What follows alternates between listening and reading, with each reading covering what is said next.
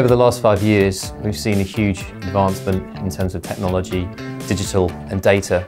And I think that's caused a huge kind of question mark over the future of marketing and how marketeers and agencies alike can really deal with the pace of change. As a client, and an agency, you always talk about, the consumer insight, putting the consumer at the heart of everything you do in terms of the communication and the assets that you create.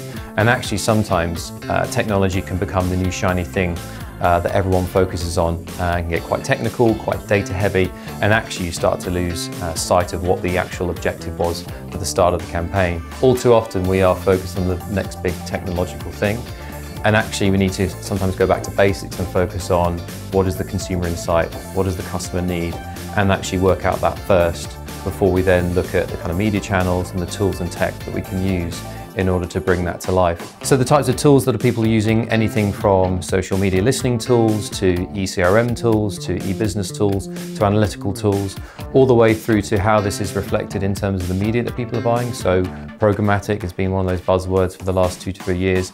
Actually, what does it mean? Is it a silver bullet? And one of the big trends that we'll also be talking about will be around how marketing and IT are coming together in order to enable those tech stacks to be able to work together for the benefit of those particular campaigns. I think we'll also touch on media transparency with the old agency model versus the new agency models of being able to, via the digital channels, see actually how transparent we are in terms of costs and what we are actually delivering to the consumer. So join me and Tom in a month's time at AdTech.